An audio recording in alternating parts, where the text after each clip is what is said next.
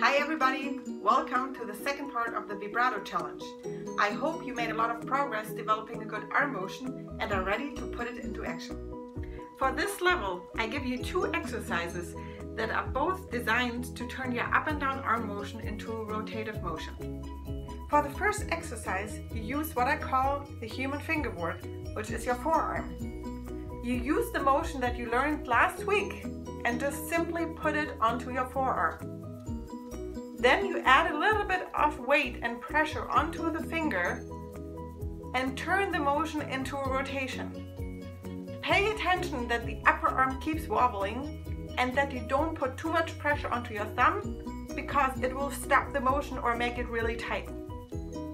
Keep it loose and keep it wide. Lastly, I want you to do the exact same exercise but on the actual fingerboard. For the first week, don't do it on a string, but do it in between strings. It will make you feel less like you're on a tightrope.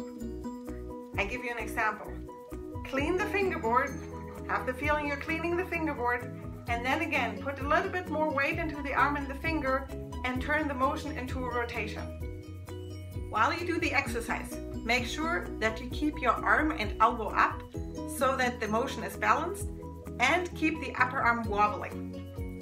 Once you feel comfortable with this motion, we can go to sounding vibrato exercises. Good luck, and I see you for the next level. Bye bye!